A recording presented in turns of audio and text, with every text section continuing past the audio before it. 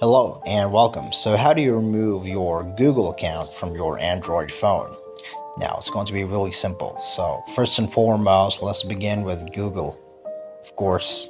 So once you get to Google, and a reminder that you could also do this on a bunch of accounts, not just yours, okay? So that's going to be a really simple step. Click here, and then once you get here, there's a lot of options that you could do here to manage your account, to control your account better, or just delete it if you want. Just click here if you want to delete it.